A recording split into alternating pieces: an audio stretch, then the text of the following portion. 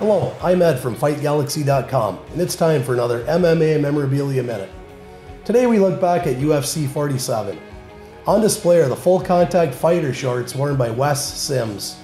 Wes is one of the more colorful mixed martial artists and one of the tallest at 6'8". Wes faced Mike Kyle in the UFC Octagon with only a week's notice, but ended up losing at 4:59 in the first round. However, Wes was bit by Kyle during the fight, which was quite evident at the post-fight interviews, and was the first bite in the UFC since the very first one when Gerard Goodrow bit Royce Gracie.